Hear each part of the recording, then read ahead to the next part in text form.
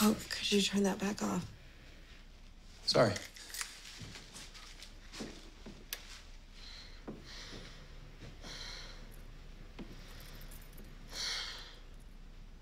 You've been drinking.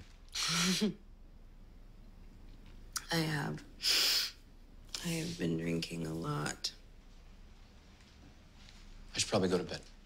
Tell me about the party. How was it? Oh, Vanessa had fun. You? I played my part. Where's your father? Gone somewhere. I don't know. Are you gonna save me from finishing what's left of this bottle by myself, or what?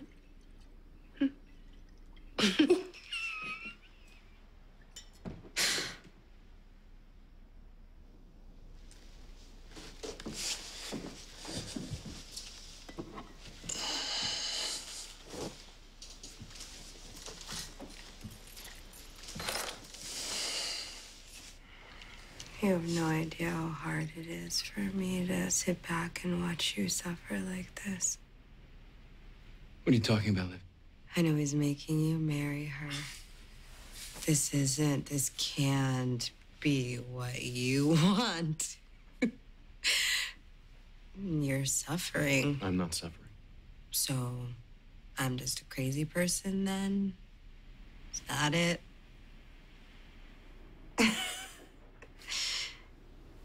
You don't really love her. You don't really want to spend the rest of your life with her. You can't possibly think that this is all for better or for worse, or for richer, poor. Unless you do. Unless Vanessa is who you want. What you want, which makes me a crazy person. Liv. It's totally plausible, considering I just killed someone in cold blood. Good instinct, rash judgment, not really my strong suit at the moment. Give me back my bourbon. No, I think you've had enough. If you can't be a man and admit it. There's nothing to admit. That this is all part of my father's plan. Liv. That this is not just about Vanessa's money. This is much bigger than that. Thank you for the nightcap. I'm panicking right now.